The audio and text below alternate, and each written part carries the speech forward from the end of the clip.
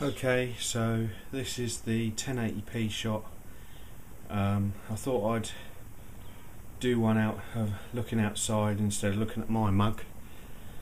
Basically I'm going to stick this into Movie Edit Pro, and so that you guys can see how Movie Edit Pro deals with it, also to see what it looks like with the settings that I've got as I upload it onto YouTube, because the 1080p one that I did in low light was a bit of a disappointment, to be honest. So I'm hoping that this daytime shot will turn out a lot better.